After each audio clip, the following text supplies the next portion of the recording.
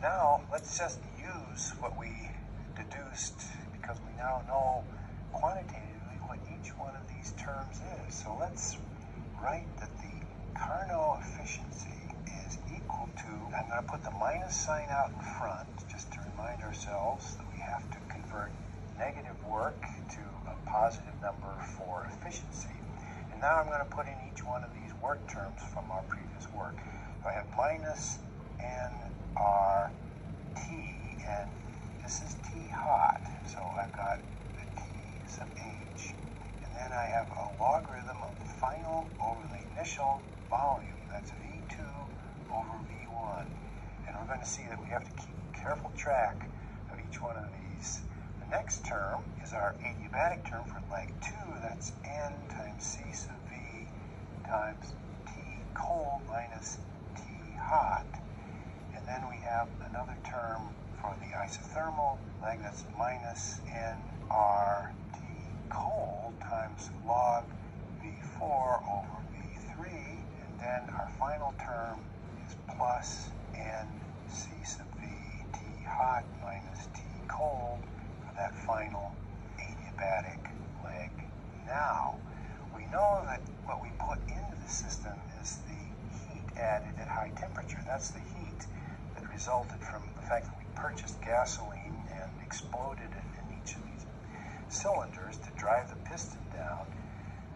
So that says something very important, because I'm putting Q into the hot side through an isothermal trajectory.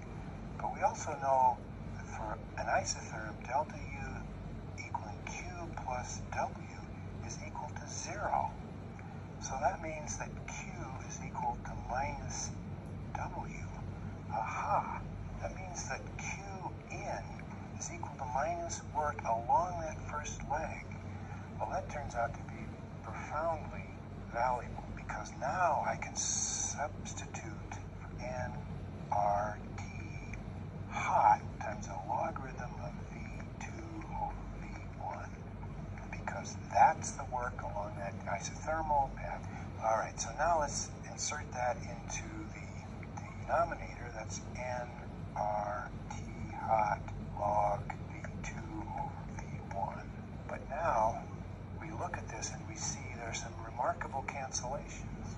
The first thing is that our two adiabatic legs are equal to one another but opposite in sign. So we can remove both of those and you can drop all negative signs, and we have nRT hot times log of V2 over V1 plus nRT cold times log of V4 over V3 divided by nRT hot logarithm V2 over V1.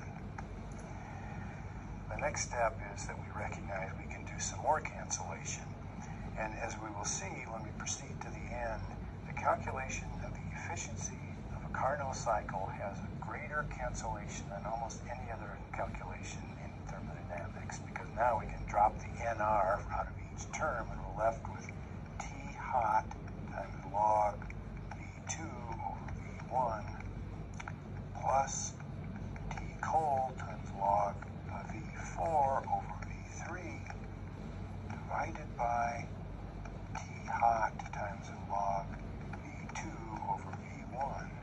Now, it's tempting to cancel out the log of V2 over V1 and leave it divided into log of V4 over V3. But what else can we do?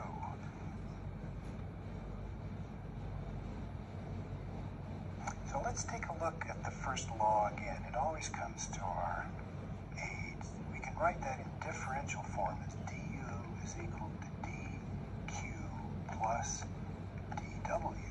Well, it's an adiabatic leg, so dq goes to 0 and du is equal to dw. But I know immediately how to write that. That's nc sub v dt, and du is equal to minus pressure times dv. Aha! The perfect gas law allows us to write this as minus nRT dV over V. Now we look at that and we say, well, what progress does that represent? Well, it represents something very important, because now let's divide this through by temperature. That gives us nC sub V dt divided by the temperature is equal to minus nR dV over V. We know how to integrate that, so we have nC sub V, the integral from t initial t final dt over t is equal to minus nR times the integral from V initial to V final dV over V.